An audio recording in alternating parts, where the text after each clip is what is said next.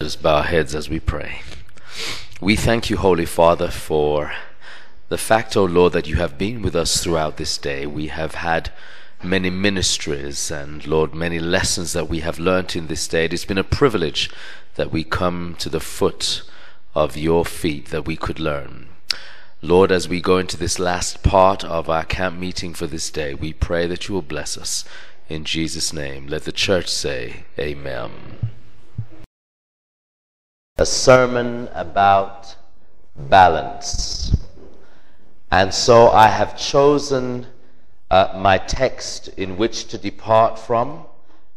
Turn with me to the book of Revelation chapter 21. And this is the John the Revelator vision. And what he is observing is the holy city as it is coming down from heaven out of God. And so he begins to describe what he sees. And there in Revelation chapter 21 and verse 16, he says, the city, let me just go there now. The city is laid out as a square, and its length is as great as the width. And he measured the city with the rod, 1,500 miles.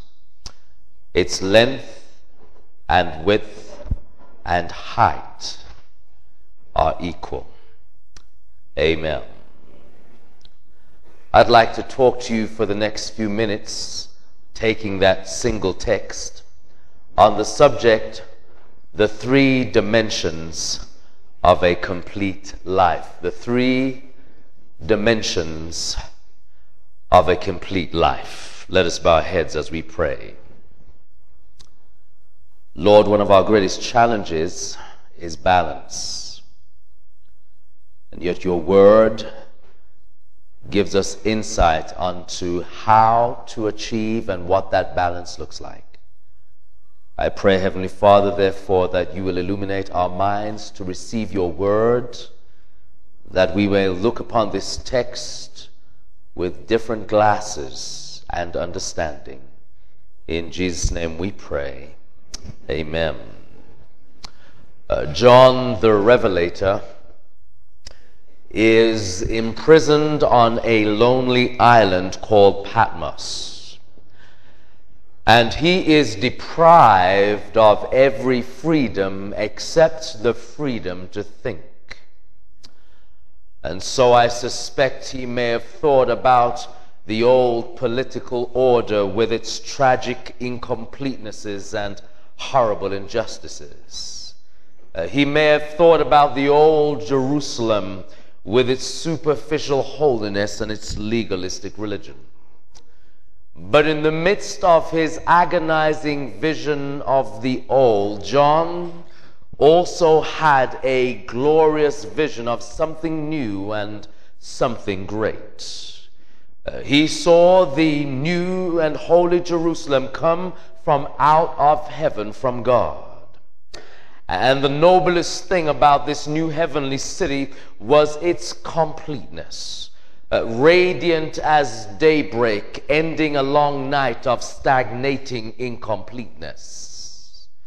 It was not partial or one-sided, but it was complete in all three of its dimensions. And so in describing the city, John says the length, the breadth, and the height were equal. This new city of God, my friends, was not to be some unbalanced entity with towering virtues on one side and degrading devices on the other. It was complete in all three of its dimensions. For many people, the book of Revelation is a strange book and puzzling to decode. And as a result, many people have cast it aside as an enigma that is wrapped up in mystery.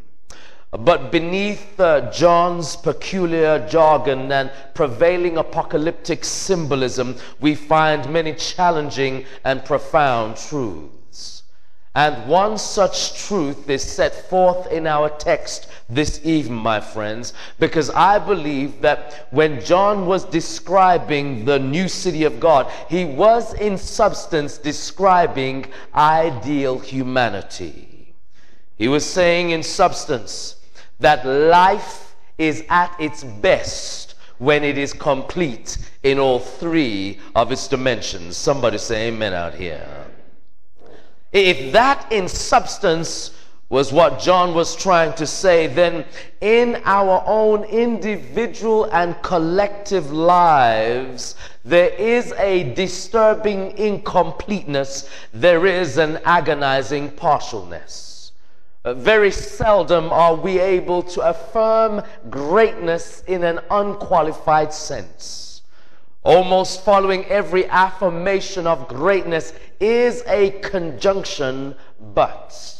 Allow me to unpack that for you for a moment. The Bible, you see, suggests a disturbing incompleteness.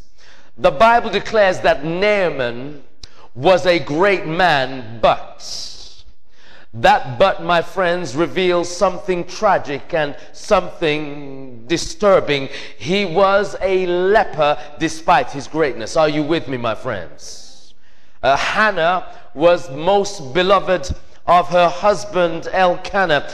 She was the first and most loved, but that but comes again, my friends. You see, that but reveals the painful reality that she could bear no children.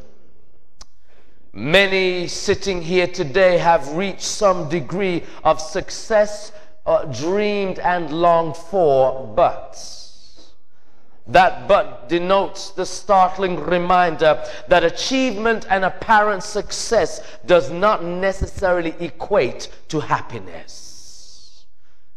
When I studied history, Greece was considered a great nation, which left for succeeding generations an inexhaustible treasury of knowledge, from the philosophical insights of Socrates and Plato and Aristotle. Because of these great minds, we are told, we are now an heir to the legacy of creative ideas. Greece was a great nation, but that but, my friends, underscores the fact that Greece was an aristocracy for some of the people and not a democracy for all of the people. That but, my friends, stands for the ugly fact that the Greek city-states were built upon the foundations of slavery.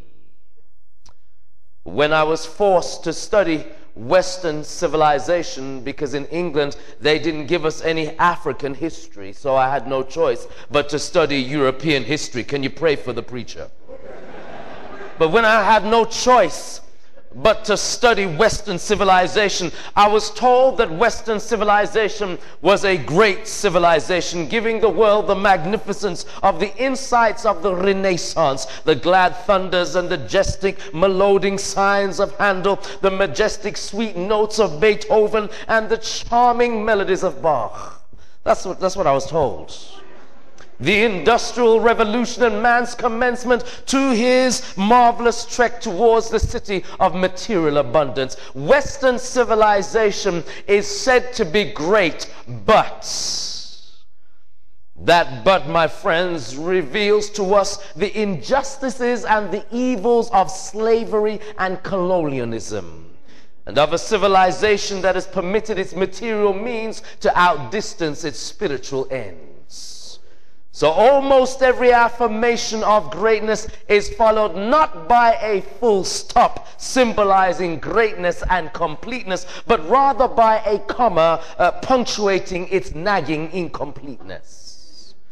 Many of the greatest civilizations are great only in certain aspects. Many of our greatest men are great only in certain ways and are low and degrading in other regards. Yet, the Bible suggests, my friends, that life if it is to be full and complete on every side, in fact, my friends, those who enter the holy gates of the city is a reflection in their own lives of the completeness of the city. Somebody say amen. So life has three dimensions suggested in our text, being length, breadth, and height. I would like to suggest to you tonight, my friends, that the length of life is one's inward concern to drive one's own personal ends and ambitions. It is a healthy inward concern for one's own welfare and achievements. The breadth of life, on the other hand, is the outward concern for others. And finally, the height of life is the upward reach for God. Somebody say amen out here. Let us first turn to the length of life, or the individual's concern about developing his or her inner gifts and talents. There is, in this sense, such thing as rational, healthy self-interest. The late Rabbi Joshua Lieberman, in his book, pointed out in an interesting chapter of his book, Peace of Mind. He said, we must love ourselves properly before we can adequately love others. Many people are plunged into the abyss of emotional fatalism because they do not love themselves in a wholesome way. Therefore, it's hard for them to love their neighbor as themselves. Help me, somebody.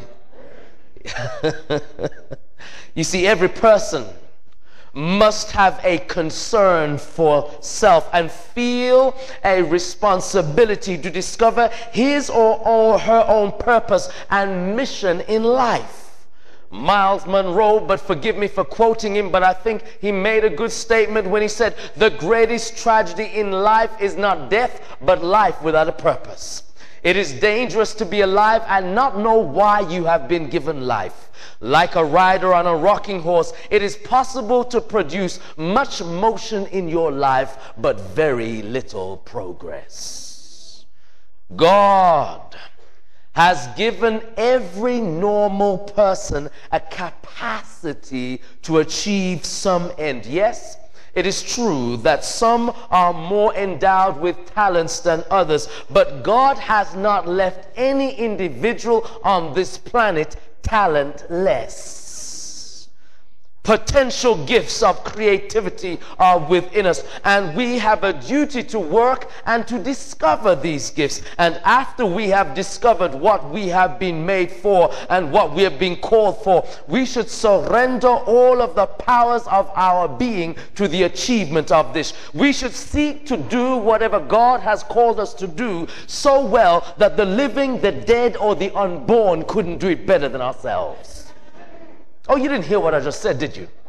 Whatever God has called you to do, you must do it so well that the living, the dead, or the unborn could not do it better than yourself. You should seek to do it, my friends, as though God Almighty himself called you at that particular moment in time and at that moment in history to fulfill that purpose.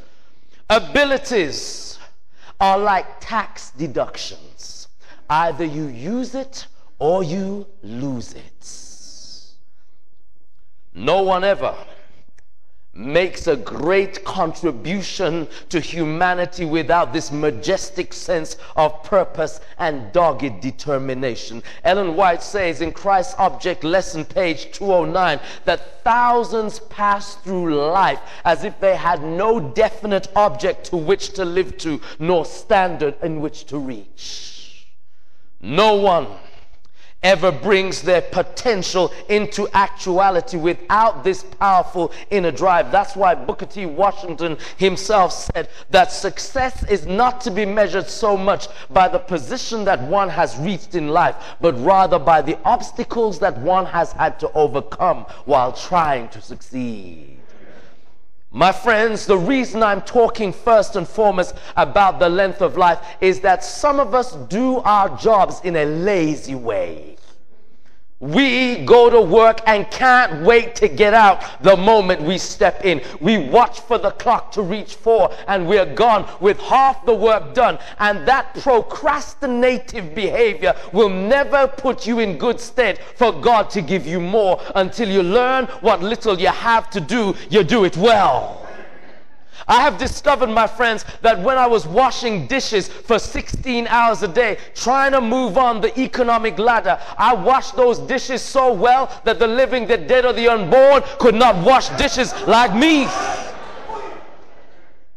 When my mother-in-law, when I used to work in the church, my friends, and we would have a little place in which we would clean, my mother-in-law told me, son, when you clean those floors of the church, you clean it so well that you can see your face in it, because when the saints come, you want to know that God is following them as well. So you make sure that when you clean those toilets and when you clean those sinks, do it so well that the living, the dead, or the unborn couldn't do it better than yourself. You can't expect God to give you more if you can't even deal with the little things properly. To the young people, I say this regarding the length of life. Many of you are either in high school, university, or are currently working, and we are challenged on every hand to work untiringly to achieve excellence in our life work. Not all of us are necessarily called to professional or specialized jobs. Maybe even fewer will rise to the heights of the genius. But I want you to understand something, my young friends. No work is insignificant. All labor that uplifts humanity has dignity and importance, and therefore should be undertaken with a painstaking excellence. Booker T. Washington said, no race can prosper until it learns there is as much dignity in tilling a soil as writing a book. Martin Luther King once said, if a man is called to be a street sweeper, he should sweep those streets like Michelangelo painted the Sistine Chapel, or Beethoven composed music, or Shakespeare wrote poetry. He should sweep those streets so well that all the hosts of heaven, of earth, would have to pause and say, here lived a good street sweeper who did his job well.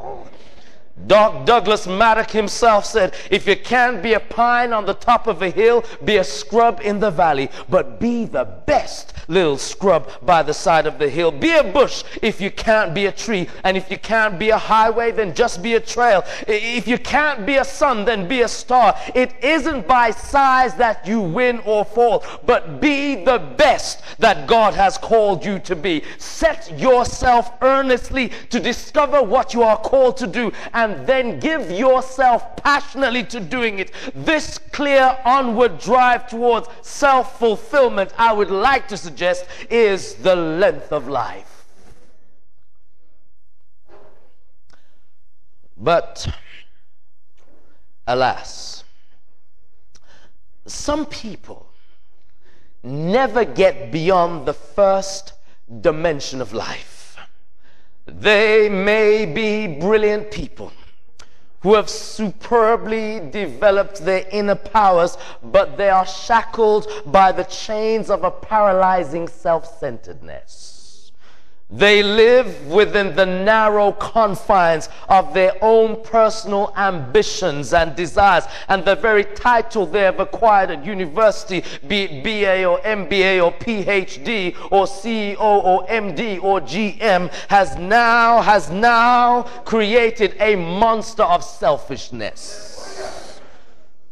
What is more tragic than to find an individual who is bogged down with the length of life and devoid of the breadth of life? If life is to be complete, my brothers and sisters, it must include not only the dimension of length, but also the dimension of breadth, which is the individual concerns with, he concerns himself with the welfare of others. No man can learn to live until he can rise above his own narrow confines of his own individualistic concerns to the broader concerns of humanity. No man has learned to live until he has lived beyond his own mere existence and has begun to live in the footsteps of others. No man has learned to live until he has learned, in the words of the Apostle Paul, to die daily to self in order that he may live for Christ. Length without breadth is like a self-contained stream having no outward flow to the ocean, stagnant, still, and stale. It lacks both life and freshness. In order for life, my friends, to be lived meaningfully, our concern must be wedded with the concerns of others. This is the breadth of life. Jesus draws our attention to this subject matter by utilizing a story known as the narrow road, known to many in his day as the bloody road. It was known as the bloody road because it was very conducive to robbery, due to its narrow and winding curves, dropping 3,400 feet in just under 17 miles, descending from Jerusalem to Jericho. Mark chapter 10 and verse 30 highlights the story, and we know it as the Jericho Road. This poor traveler had been accosted and spoiled and mutilated and left half dead, with his life ebbing away. The Bible says that he was passed by on the one side by a priest and coldly observed and abandoned by a Levite. And when it seemed that death was to be his companion and Sheol was meant to be his grave, then when hope became a distant dream and the will to live became a fading reality, then came a Samaritan who poured the oil of mercy upon his wounds. Now, the question we must ask ourselves in this particular story is this: why did the priest and the Levi leave the man to die on the road? There have been many speculations. It has been often said that maybe the priest was on his way to perform his priestly rituals, and by law he could not touch anyone. Maybe the Levi was possibly rushing to a Jericho Road Improvement Association meeting, and maybe felt that it was better to deal with the causal problems of the road rather than dealing with the consequences of the road. But I would like to suggest another reason, my friends, and it is highlighted more when I was in my early days doing crusades in Soweto. And Soweto was not the safest place to be, and you're typically taught that you never stop at a red light at night. And I remember I'd finished this crusade and I'd been preaching my heart out, and now I was on my way home, and as I was on my way home going through Soweto, I was hitting a red light, but I saw a man there trying to flag me down. He seemed to be in distress, but I looked at him, looked at the red light, thought about Soweto, looked at him, and I kept on driving. You want to know why I kept on driving? Fear.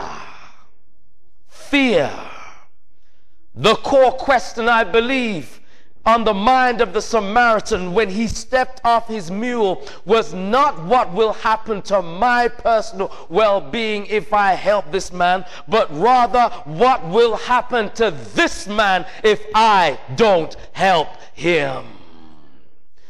I believe as he walked to the bruised and bleeding man on that bloody road, the question on his mind was not how quickly he could get help so he could go on his way, but rather, what can I do? What resources do I have to make this man well? I believe, my friends, that we need to get to the point as a church where we can say, what will happen to our youth if we don't help them? What will happen to this church if I don't put my hands to the plow? What will happen to this nation of Kenya if we don't seek to redress the balances by reflecting oneness in Christ while everybody else is going crazy? At least they have a model to work on, which is God's true church, where there is no tribe, no nation, no race, but we are one in Jesus Christ. Somebody say amen out here. Jesus painted the picture of the judgment day in Matthew chapter 25 verses 31 to 32. He said, when the Son of Man comes in his glory with all of his angels, he will sit on his royal throne. Then the nations will be brought towards him, and he will separate them as a shepherd separates the sheep from their goats. Jesus made it clear, my brothers and sisters, that the norm for determining the division between the sheep and the goats would be the deeds done to others. You see, on that day, God will not be asking you how many academic degrees you obtained, or whether you attended the University of Cape Town, Wits, Rao, or Kenya University. On that day, he will not ask you how much money you have accumulated in your bank account, or whether you made it to GM, MD, or CEO. He will not be asking you, my friends, whether you were able to free yourself from historical poverty, or whether you are now able to move to the upper echelons of the leafy suburbs, or whether you've transcended from two-wheel drive to four-wheel drive. But it's going to ask you the question, what did you do for others? Did you feed the hungry? Did you visit the sick? Did you clothe the naked? These are the questions that will be asked by the Lord of life. And why will he ask this? Because one of the greatest tragedies of our times is that in our rise to greatness, many of us have forgotten from whence we came from. We have forgotten the unexpected help that we received when the funds were low and the debts were high. We have forgotten the God of our childhood years who would cause somebody to provide a way out of nowhere when there was no bread on the table. And so God is asking the question, as I have done unto you, what are you doing for others? In a sense, my friends, every day is Judgment Day, as through our deeds, our words, our silence and speech, we are constantly writing in the book of life. Light has come into the world, and every man must decide whether he is to walk in the light of creative altruism or darkness and destructive selfishness. I've already shared with you, my friends, sometimes my frustration with the consumer church, where so few are prepared to put their hands to the plow, but yet so many will watch others burn out who put their hands to the plow. In the final analysis, my friends, all men are interdependent, and we are inevitably our brother's keeper, and no nation and no individual can live in isolation. This is the breadth of life. But there is one more dimension of the complete life that remains, namely the height or that upward reach towards something infinitely greater than oneself. We must rise, my friends, above earth and give our ultimate allegiance to that eternal being who is the source and the ground of our reality. And when we add height to length and breadth, only then do we have a complete life. My friends, just in case you don't know who the height of life is, let me tell you who the height of life is. In Genesis, you see, they called him Shiloh. And in Exodus, they called him the great I am. Numbers called him the star and scepter. And Deuteronomy, praise God, called him the rock of all ages. Joshua declared him to be the captain of the Lord's host. And Job said his name is Redeemer. Can I get a witness out here? Psalm said in David, he is the Lord and shepherd. And Solomon called him the beloved. Isaiah called him the wonderful counselor, the mighty God, the everlasting Father, and the Prince of Peace. Daniel called him the fourth man, and Micah said his going forth is from everlasting to everlasting. Bless your heart, Haggai, because you know he is the desire of all nations. Zechariah called him the branch, and Malachi called him the messenger of the covenant. Matthew called him Savior, and Mark called him the Son of Man. Luke called him the physician, and John called him the Word made flesh. Somebody say amen out here. The book of Acts declares that he is the name above all other names, and Thessalonians declares the Lord himself shall descend from heaven with a shout and with the voice of the archangel, and the dead in Christ will rise first. Hebrews says he is our great high priest that cannot be touched with the feelings of our infirmities, but was in all points tempted as we are. Jude said he is able to keep me from falling and present me faultless before the throne. And John said, I was in the Spirit on the Lord's day, because he is Alpha, he is Omega, he is the beginning, he is the end. Just in case you don't know who I'm talking about Jesus Christ. That's who I'm talking about. He is the height of life. But just as there are some people who never get beyond length, there are others who never get beyond the combination of length and breadth. They brilliantly develop their gifts and talents. They have a genuine humanitarian concern, but they stop short right there. There are several reasons why modern man has probably neglected this third dimension.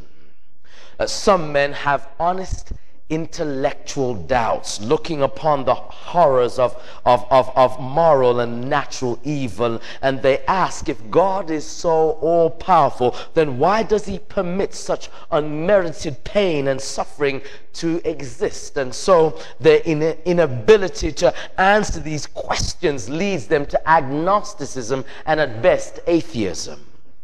Others cannot conceptualize God without rational scientific evidence, and therefore they become atheists. But I suspect, my friends, there are a majority of people that fit into another category. They are not theoretical atheists, they are practical atheists.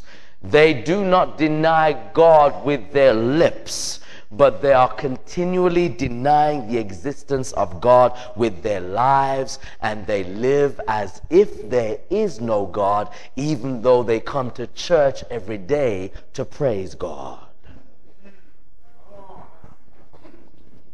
They are atheists who compromise the truth for the sake of peace.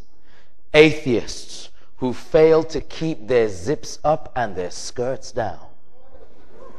Atheists who spend more time tearing down than lifting up. Atheists who claim to preach a transforming gospel but have failed to allow the gospel to transform them.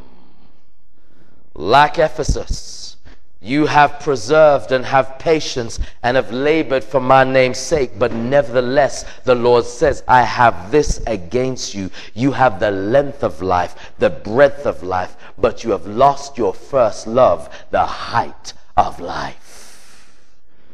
My friends, I want to urge you as I come to the close of my message to give your priority to God.